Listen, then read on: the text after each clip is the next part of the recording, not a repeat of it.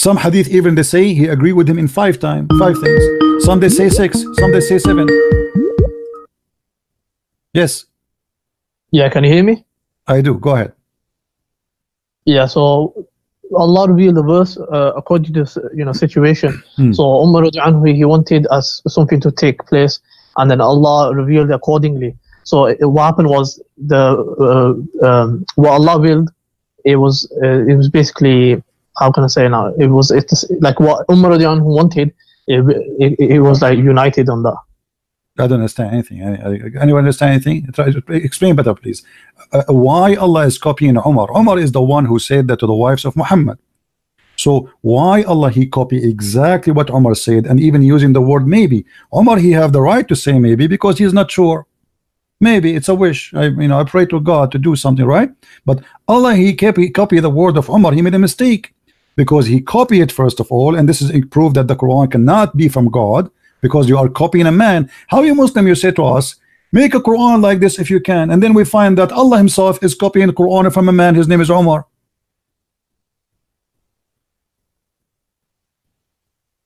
But I want to go back to the prophecy you were talking about. I'm talking about this. No, we want to focus on this a little bit, my friend, because your brother before you, he tried to run away to escape it. This is the disaster.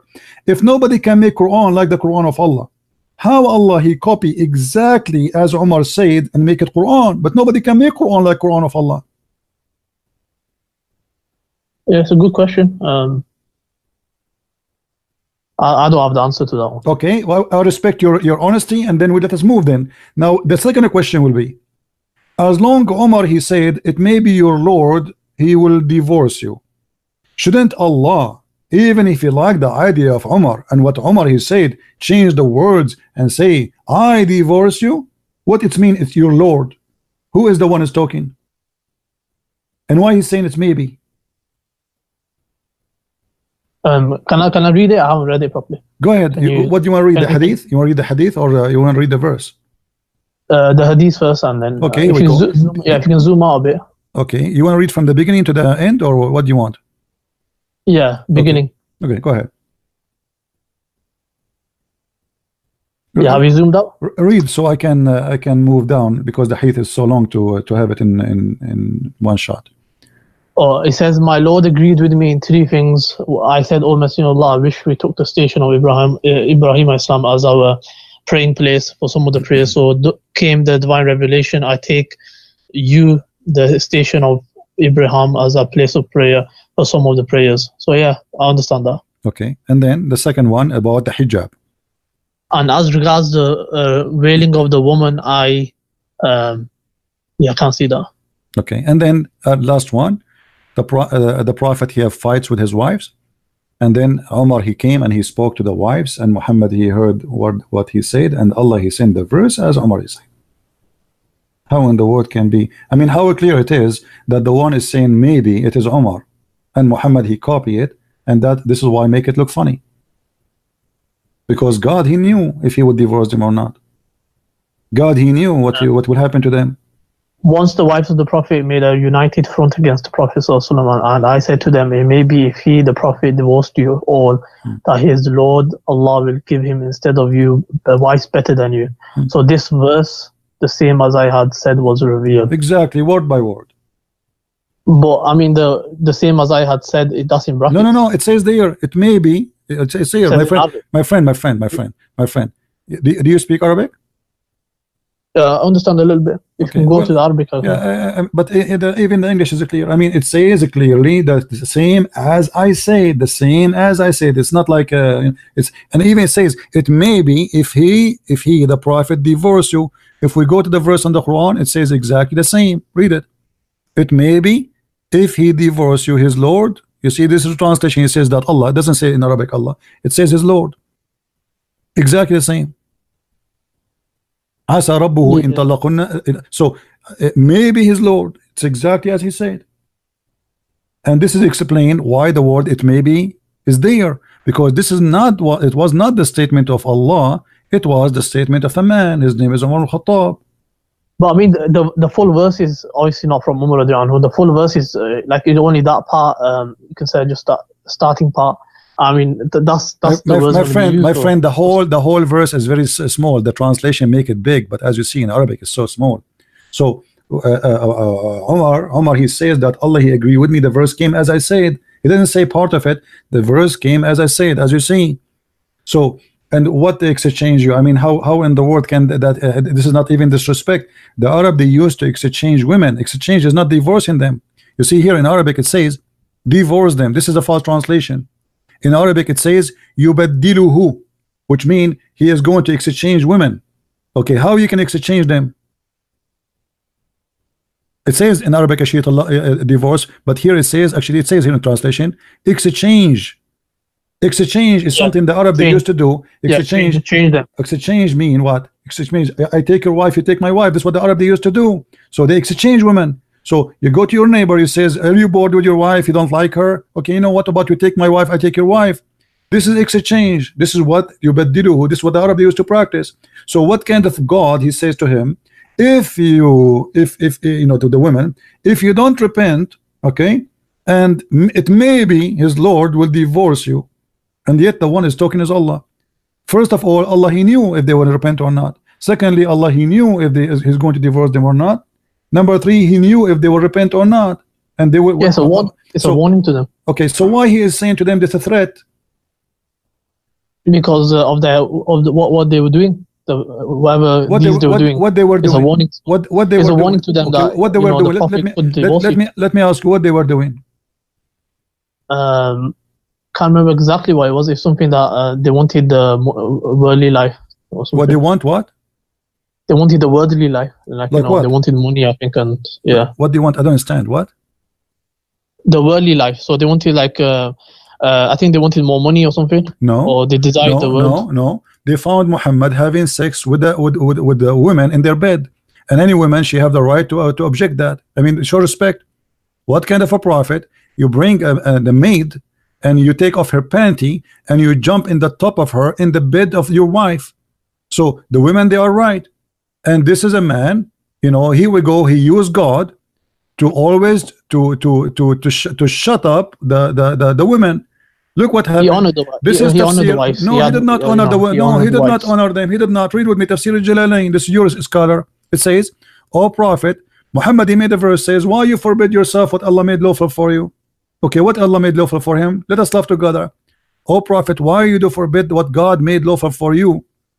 In term of the Coptic handmaid Maria, since when the handmaid is lawful for the Prophet to have sex with her? And what kind of a prophet? He slept with the handmaid in the house of Hafsa in her bed. So when Hafsa she came, she said to him, "Fi bayti wa ala sariri," in my house and in my bed you are doing that. This is what happened. So they made a united front against him because he is a mad person. He is not a decent man. Yeah, that's probably his slave girl. Okay, okay. Are you allowed in Islam to have sex with a slave girl? She is a gift or only a captive? Even a gift is fine because that's trading of slaves. Okay, show me the verse in the Quran. It says it's allowed for you to have a sex with the gift. The Quran speak about Malakatul Yamin. Malakatul Yamin is only capture of war. Yeah, it's proven from the action of the Prophet because the Prophet did it. So no. Are you following Allah or are you following the Prophet? The Prophet explains the revelation. No. He did not explain. No. Wait. He will explain. The verse here says, "Why you forbid what is made lawful for you?" So show me where it's made lawful for you, because he forbid it already. The verse saying, "Why you forbid what is made lawful for you?" Can you show me the verse where it says that it made lawful for a Muslim man to have sex with the maid?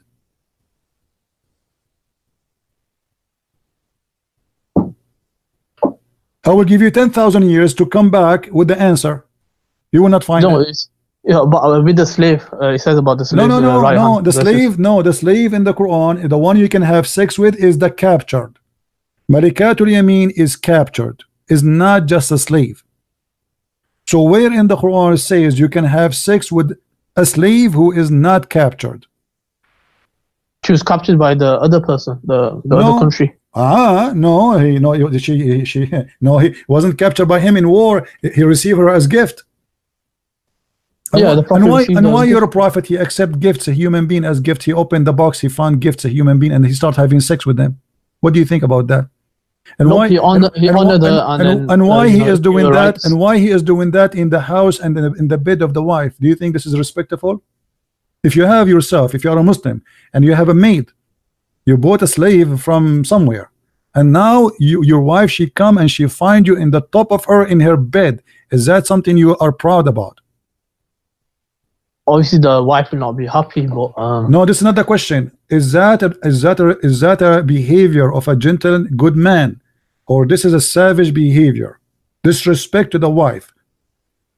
I mean, that's his house. Huh? Hafsa's house is his house. No, this is her house too.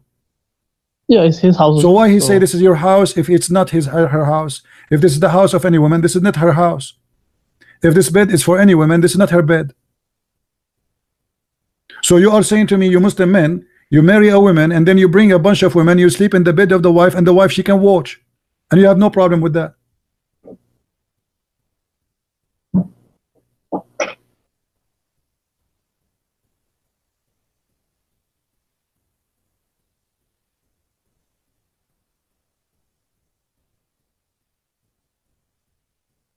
Are you there? Yeah, yeah. So you have no problem? Be honest with me. Do you have no problem? You bring women and your wife is in the house and you start having sex with the women? And you have no problem with that? Tafsir. I don't know if it's authentic, if it's not. My friend, this is your tafsir, this is your Islamic website, this is a Jalalain, this is not me. I mean, what's wrong with Muslims? I show them what their book says and they say to me this is tafsir. So what about go by who? By the Christian tafsir? This is your scholars. So where is the logic here? What is the good man inside your prophet? I mean, okay, you want to have sex with a slave. Okay, what about you take her to the house of the slave? Or you buy a house. Why in the house of your wife, in the bed of your wife? And he is doing that with all the women, to the point it says they made a united front against him. Why? Because all of them, they are suffering from the same problem. Be honest with me. If you have a daughter, with my respect to your family, if you have a daughter and her husband, he had sex with the slave in his house in the front of your daughter, do you respect? Are you going to call the husband of your daughter and say to him, divorce my wife, my daughter immediately? Do you really appreciate such a man? Be honest with me. I mean, Islam allows 4 wives, so no, this is not the question. I'm not talking about 4 wives. And what do you mean 4 wives? Does that mean you can have sex with wives in front of other wives? No, you can't do it in front. Okay, so why he is doing that in the when you do it in the bed of the wife, it's mean the wife, she will be there. Here we go, the women, she is there. She came, she got him busted. So when you do it in the house and in the bed of your wife, it's mean you don't care. She can come anytime, and where the woman she will go. She don't work in the company. She don't work 8 hours. Maybe she walked in. Huh? Maybe she walked into the room. Your voice is bad, my friend. Say again. I said maybe she walked in the room. Yeah, she walked in the room, but that will not change anything. Sorry, I have to hang up on you. Your voice is bad. So you see, guys, we prove it clearly that Muhammad is a false prophet, and he subjugate God to the point he make him serve his sexual desire. And why Muhammad is having sex with the maid? I mean, this, like, you know, the story of Abraham. Hello? Hello? Hello. Speak louder, please. Hello, how are you? I'm fine. What do you want to say to us? Well, this is very not true. This is what? This is a lie. What is a lie? Like you're saying the Prophet ﷺ slept with someone. Okay, what? Okay, okay. Who is the one who making the lie? Who is the one who's making the lie? No, you're trying to make it seem like he did something bad. It is allowed. It's allowed to have sex with this with the maid in Islam, right? Yes, it is. If that happened, yes, it's allowed. Okay, so if you have a maid at home, you have sex with your wife, you have sex with the maid. Whoever in the house, you have sex with it. Okay, so the Prophet was sleeping with his maid, and then the woman come and said, "You're not allowed to do this." The Prophet, he made a promise that's saying, "Okay, I will not do I will not do this again. And then Allah called back and said, Allah answered and said, why are you saying you are not allowed to do something I have made lawful for you? What, so yes. And okay, can you show me the verse where in the Quran it says Allah He made it lawful for him? The ayah you just reading, that one there on top. No, this verse, no. So are you saying to me the Prophet he made a mistake and he was foolish about what Allah He allowed him to do? It wasn't a mistake. It wasn't a mistake. He said I will not do it anymore. Okay. But Allah is, yeah, he forbid himself. It says lima tuharrim. He forbid himself. Did he forbid himself from doing that? It says tuharrim. It says in Arabic tuharrim, which means he forbid. So why you forbid yourself from doing what I made lawful for you? So are you saying to me the verse confirming that Muhammad he broke the command of Allah and he forbid what he should not forbid? No, he didn't forbid it. He made a promise to his wife. No, he didn't forbid. No, it says in Arabic lima tuharrim. Do you know what tuharrim mean? Do you know what the word haram mean? He forbid it upon himself only. Thank you. So he forbid something. Can you forbid something upon yourself? It's lawful. Is it allowed or this is a sin? Okay. First of all, the thing that you know the maid thing that you're talking about, you can choose to sleep with her. You can choose not to sleep. Even a slave woman, you can choose to sleep with her. You can choose not to sleep with her. Show me the reference. You show me no reference. You show me only this verse now. Because when Allah he says to him, why you forbid what Allah made lawful for you, it's mean he lawful for him from before. So it can't be this verse. You have to show me a previous verse before this one, because it says Allah he made lawful for you. So Muhammad here supposedly he should know better that Allah he made lawful for him. Where is the verse that says that Allah he made it lawful for him? The one you are reading now is saying I have made a lawful for you. Why you forbidding something I have made lawful for you? This cannot be the verse, because he says he made in the past. Lima tuharrim ma ahalla Allahu laka. Why you are forbidding what Allah made lawful for you? Okay, where is the verse? Okay, where is the verse that says Allah he made lawful for him to rape slaves? First of all, who is the Prophet ﷺ sleeping with? His maid. It says that? Yeah. Here we go. It says homemade. Yeah, homemade. Here we go. Do you see it? This is your Islamic website. This is your translation, and this is a Jalalain. Okay. Okay. If the Prophet ﷺ is sleeping with his maid, you do realize then it's not forbidden, yeah? Why? But no, it says why you forbid what is not forbidden. Okay, where it says in the Quran is not forbidden for you. I'll be honest with you, maybe I don't know there was a verse before that allowed it, but I'm just saying according to this verse it is allowed. That's all I'm saying. So according to this verse is to correct Muhammad. Yes. Okay. To not forbid something upon yourself that Allah has allowed. But this verse confirmed already that Muhammad he should know better. This is why he's asking him, why you forbid what I made lawful for you? Because if you do not know, then he should not say to him, why you forbid? He should say to him, this is allowed. This is allowed. That's it. Do not to say why you forbid. He says to him, this is allowed, and you can't. I don't know the verse. Maybe there's a verse already saying the one your right hand possesses. Maybe that's the one. I don't know. Anyway, let us focus here. What do you think about Umar saying that Allah he took the Quran from me, and he copied his Quran? Umar is the one who made this verse where it says it may be Allah will forgive you. Why Allah is copying it from Umar? What do you mean copy? Well, the hadith says in Sahih al-Bukhari that Allah he took the verse as Umar he said, and he made the Quran. Oh, Hannah. Read it. Yeah, go ahead. Focus on you, please. Huh? The hadith in front of me, it says that Umar he says exactly as the Quran said, and Allah he took it and he make it Quran. Read the hadith.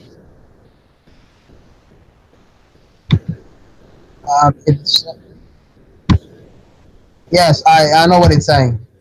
So how why Allah is copying from Umar? Who is Umar? Is Umar Allah? Who is Allah? Umar is the Sahabi of the Prophet. Okay, who is the one who made Quran? Allah or Umar? First of all, you have to realize something. You have to realize that if a prophet said, even if the Prophet ﷺ was to say the same word, even if another Arab that's not even Muslim was to say the same word, and Allah revealed the same word, it's just meaning that Allah revealed it. It's not a big deal. What does that mean? For example, Umar, do you know how the Quran was revealed because of, on this, not on like one together, it was revealed because of activities that happen. So if I have to say, if me as a Muslim was to say to the Prophet ﷺ, as in Umar, let's go back to Umar now. when the Prophet ﷺ, he captured a lot of war enemies, and he asked the Sahaba, what should I do? Some of them said, make them work for you for free, as in take them as your slaves. And then I think it was Umar who said, kill them all together. And then Allah said, do what Umar said. So again, Allah, he take what Umar said and he do it.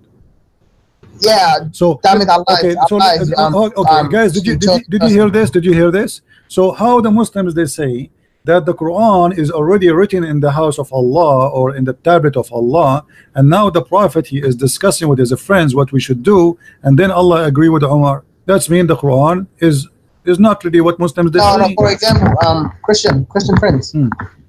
For example, let's say you say, all my people, do not eat this kind of animal because it is forbidden, and then Allah will reveal all the people of this guy do not eat this type of animal because I have made it forbidden. It doesn't mean he was copying you directly. It might mean he was agreeing with what you said and he revealed it, and he was already going to reveal it, but he revealed it to make you more like, because Umar is a Sahabi. Let me ask you. Okay, let us go with you now. As long you agreed that Allah, he is he is revealing as they say, but here you notice that Umar, he said exactly as the Quran. So why? Yes, it doesn't matter. Even though Umar was to say another 7 lines after that, and Allah revealed the same 7 lines, is Umar a prophet? Is Umar a prophet? Oh, no, Umar is the greatest, one of the greatest Sahaba. Who is the one inspired Umar to say the sentence exactly as it is written in the book of Allah? No, Umar bin Khattab said the sentence. He said it obviously by his own will, because he's got a will. And then Allah revealed the same thing that Umar said because he agreed with what Umar said. It's not a big deal. Thank you very much. So guys, did you hear it? Allah agreed with Umar, not a big deal. Okay, now we have Allah can agree with anybody, even the lowest of the lowest. Okay, now we have a confirmation from you that Umar, he said something, Allah agreed with it, he take it, he put it Quran. So the Quran was in agreement between God and a man on earth, not godly words. So you just confirmed that this is the word of Umar. Allah liked it, he agreed with it, he put it in the Quran. Thank you very much. Yeah, first of all, you keep saying Allah like you know who you're talking about. That's what makes me scared. You know exactly who you're talking about, but you still make do you know who is Allah? The funny, you know Allah is Allah. Do you know even who is Allah? Do you know what even Allah means? You do not know. You yourself, you're a prophet. I don't know the meaning, to be honest. So I've heard it means the one God. That's all I've heard. This is why I say it's funny. You are saying to me, you are talking about Allah, but you do not know who's Allah, as if you know. You yourself, you do not know who's Allah. You do not know what I know who Allah is. It's just I don't know what the word means. Who is Allah? Who's Allah? Okay, go ahead. Who's Allah? Tell me. I'm listening. Allah is the Lord of the heavens and the earth. What does that mean? He created the heavens and the earth and whoever's in it and whatever's in it. Okay, I'm not asking you what you do. Who's Allah? That's who Allah is, the creator of the heavens and the earth. But the Quran says that Allah is the best of the creators. So how Allah is the best of the creators, but there's many creators? Yeah, but he's the best of the creators. You know, your question is not makes sense at all. Who is the other creators? Okay, there's a lot of creators, but he's the best of the creators. Okay, name for me the other creators. You, me, and everybody on this earth. No, the creators are not me and you. We don't, because we can create stuff. No, this is not a creation. A creation is you give life. This is what the Quran says. Okay, is that the one you wanna talk about? No, I'm asking you. You see, you open the topic. First of all, when it says creation, it's not talking about death and life. It's talking about everything. Like who is the one who make the definition of what is a creation? You or me or Allah? Yes, the word itself is. I'm asking you, who is the one who decide what is a creation? The Quran, right? Okay. Allah, he said in the Quran. Came from Allah, okay, yes. the Quran says, chapter 22, verse number 73. O my kind, I will give you an example. Why you worship someone who cannot create a fly? Exactly. So the creation here is not about the creation of a bicycle, as you claim. If you can create a fly, then you are qualified to be God. That's a different verse. No, I'm asking you, do you agree with this verse? That the one Allah, that Allah, he's 100%, 100%. Okay, so you agree that if somebody can create a fly, he is God. If somebody can create a fly, oh my God, I will give them everything, inshallah. No, I'm asking you. Do you confirm that if somebody can? Oh yes, okay. If somebody can create a fly, there's something to do with like a supernatural. I'm not. This is not a question. If somebody can create a fly, is he God? No, he's not God. It's saying Allah is the only God. It's just saying your God can't create anything. For example, the Messiah can't so create a fly. are you saying to me, you as a Muslim believe that there is other gods they can create flies? There's no other God in the earth, on the whole universe that can So create a fly. why you are saying? I'm asking you again. If somebody can create a fly, if there is someone beside Allah, according to you as a Muslim, can create a fly? No, there's no one besides Allah that can create. So why Allah he says, if you can create a fly, then you are a creator, and then he says in different verse that the best of a creation. No, he doesn't Allah. say that. You're lying. It says that. Here we go. It says No, why you says, worship? why do you worship the ones that can't even why create you a fly? worship someone he cannot even create a fly? Which means if he Yes, can it create a doesn't fly, mean they're God for real if they can create a fly. so the creation they here, can't even do that. The easiest thing. The creation your God confirm is a creation of life, not making a table. That is not a creation. That's funny.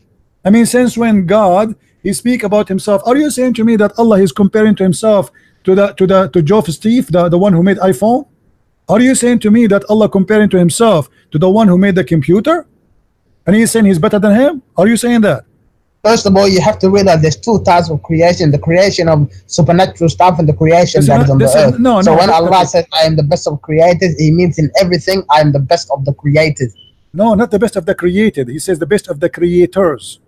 Yes, creators. Who I'm the best of the other creators? Humans are creators as well. We create stuff. Allah comparing himself to who when he say I am the best of the creators? Everything that exists on the earth. No.